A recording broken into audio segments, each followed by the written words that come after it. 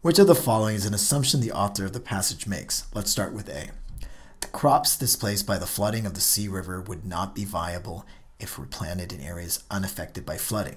Where does it talk about the Sea River flooding? That's where we want to go in the passage. So I look here at sentence number 3. And it said that the Sea River could have had tributaries diverted, and that would lead not only to severe flooding, but lack of sufficient water for subsistence crops. Now, is there anything else? Well, read on. Such a view, however, fails to account for the resilience of a people capable of transferring crops. And so it's important to sometimes read after if you aren't getting enough information. What this information is saying here is, or what the assumption here is that, hey, look, we don't have water for these subsistence crops over here. Hey, where should we go? Let's move over there. And now we can take these subsistence crops and plant them over there because there's more water. The assumption is that you can just transfer crops from one settlement to the other. Now, what does answer choice A actually say?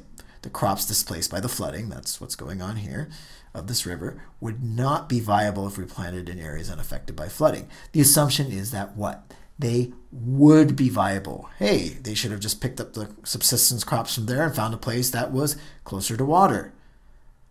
What is A doing, though? A is challenging this assumption that the author is making, but it's actually not the assumption itself. The assumption would be without the word not here. And so therefore, A is not an assumption. B, adapting to crop subsistence involves some level of central governance. Where do we see that?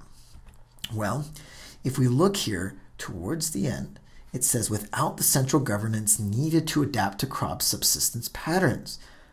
What's it saying? It's saying that, hey, you can't just have subsistence crops by yourself and kind of figure it out with your little band of men and women. You actually need to have central governance. And that is an assumption. So adapting to crop subsistence involves some level of central governance is an assumption he's making. C, feuding clans are not capable of sustaining a viable population in the wake of ecological catastrophe. Where does that take place?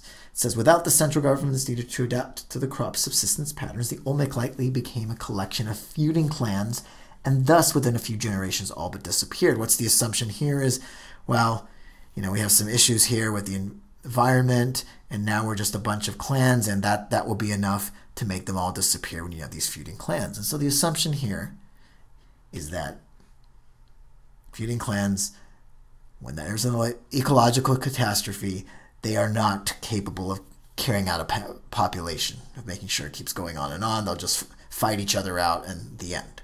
And so that is an assumption that the passage makes. So the answer choices are B and C.